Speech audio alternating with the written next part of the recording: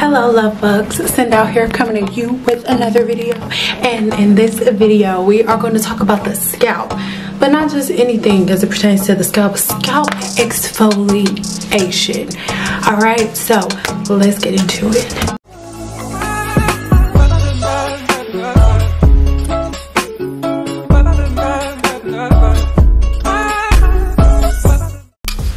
Now, before we get started, I want to give a shout out to this video sponsors, Dossier.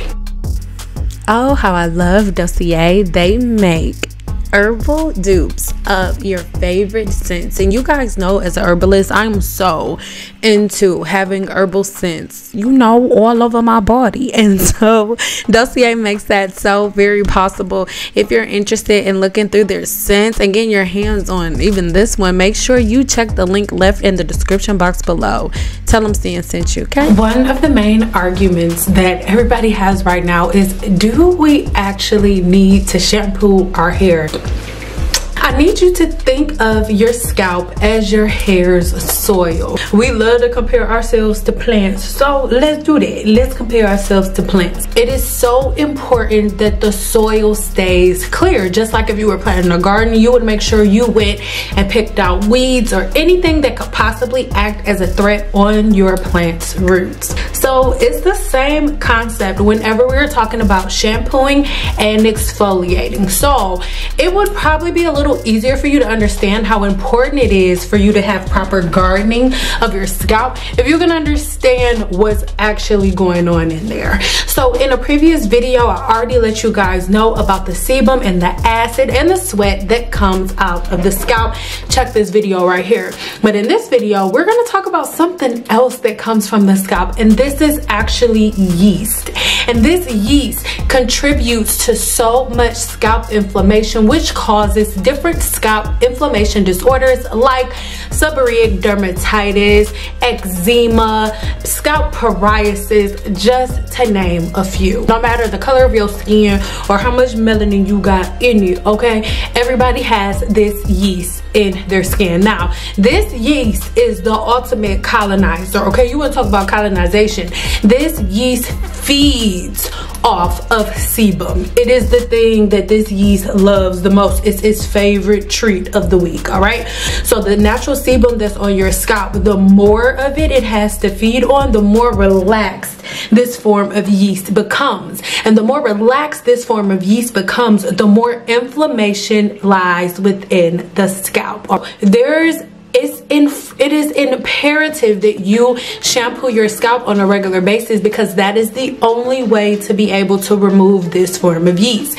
This form of yeast is not killed by any type of co-washing conditioners or anything of that nature. Nothing that you guys are putting on the hair is going to kill this form of yeast, except for apple cider vinegar. But see, we have pros and cons. Yes, apple cider vinegar will for sure kill that yeast, baby. It'll unclog your sink.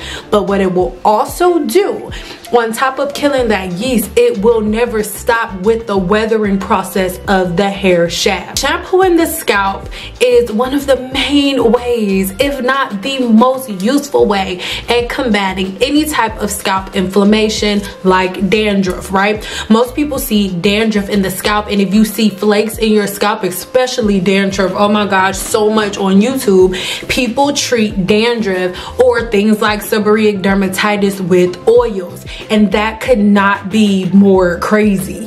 Think about it. Dandruff is something that most people think is a form of dry scalp, but in reality it's the actual opposite.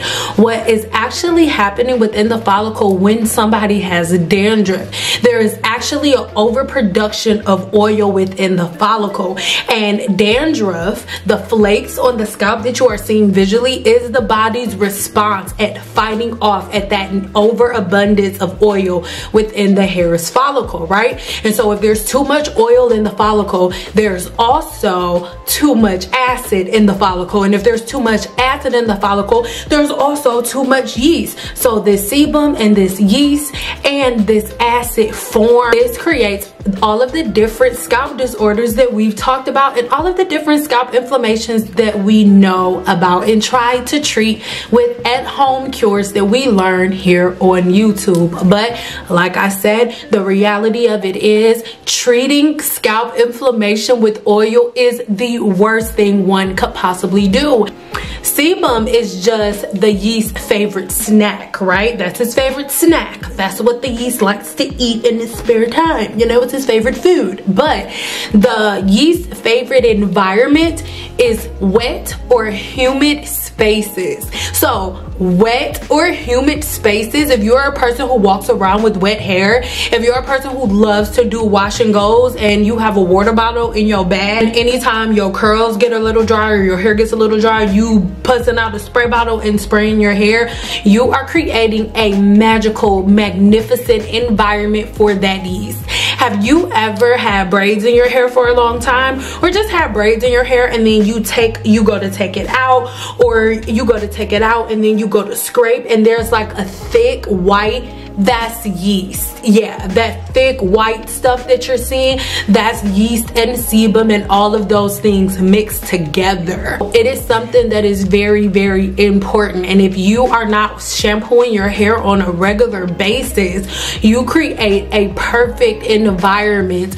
for yeast to grow, for yeast and bacteria to grow. So if you're a person who doesn't shampoo their hair on a regular basis, or you just prowl on product after product after product and you only co-wash your hair, you are making the most magical and most perfect environment for yeast to grow within the hair's follicle. Make sure that when you're shampooing the hair, you focus the shampoo on the roots. All right, we are overusing product and wasting money by taking a whole bottle and then putting it everywhere. No, you are shampooing your hair. The shampoo is for the roots, right? So you're focusing on the roots to get off all of the stuff that we just talked about just now. We're getting off all that stuff. And as you shampoo your hair, you'll notice without you doing anything, the shampoo will go ahead and begin to flow down the hair shaft. When you shampoo the hair is letting off a negative charge, which, like I said, I'll go deep into another day. It's letting off a negative charge, right?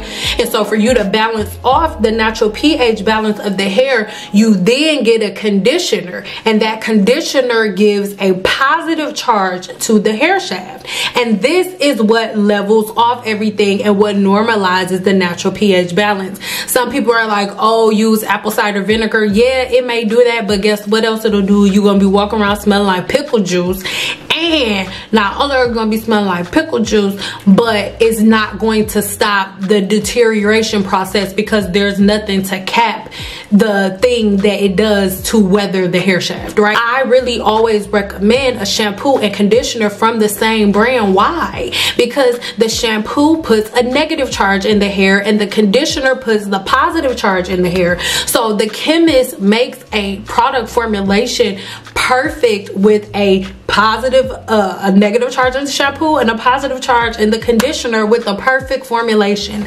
That's the science behind having a shampoo and conditioner that mix, right? And shampoo is for the shampoo is for the scalp and conditioner is for the hair shaft, right? Because the scalp just needs to be cleansed of everything that we talked about today, but the sebum is gonna come out fast. That's why you got to wash your hair on a regular basis, because the natural oil that's gonna lubricate your hair shaft and lubricate your scalp is coming out. You don't need to add any oil, right? And when you put the conditioner on, you can put the conditioner on down here. You don't need to go all the way up to the root and rub conditioner in.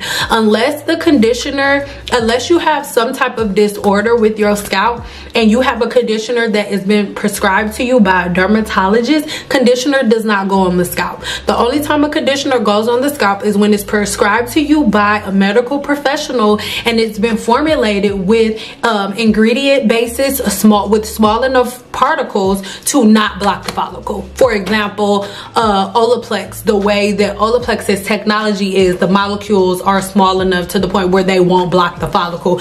It's not to treat the follicle, so don't go rubbing your Olaplex on the scalp because it's not for that, but it's a molecule, so it's not blocking the follicle. I really hope that that makes sense. So remember, the rate in which you shampoo your hair is going to be dependent on your lifestyle, the texture of your hair, and your sebum level, meaning how oily your hair gets, how much you sweat in your hair, and how well you taking care of it and what you doing to it. Like, do you be rolling around in the mud? What you be doing? That's as it pertains after you shampoo your hair, if you are a person who goes longer than 2 weeks without shampooing their hair, you need to use a exfoliator every single time you shampoo your hair. If you are somebody who has seborrheic dermatitis, dandruff, or psoriasis, a severe form of this, it's not really recommended that you use a scalp scrub, and that reason is because if you have a severe case of any of these, peeling it and itching it will actually make it worse. That's why it's so crazy to me, like all of these videos like, oh, picking dandruff and picking scabs and peeling it is actually the worst thing that you should do, because whenever there is, like I said, when it comes to dandruff is an infection of the hair's follicle. It's an overproduction of oil within the follicle, and the body's response to that is creating flaky like patches that look like dandruff to protect the body as it's fighting off this infection within the follicle. So the last thing you want to do is add an additional barrier with more oil. Oil is not healing oil, just like color doesn't lift color. That's not how it goes. All right, I really hope that this makes sense, and if you want more, we're definitely gonna have a part 2 of this video. Make sure that if you feel like I went over certain things too fast, I know I do talk fast sometimes, so make sure you check the blog post. Oh my god, it's packed full of so much information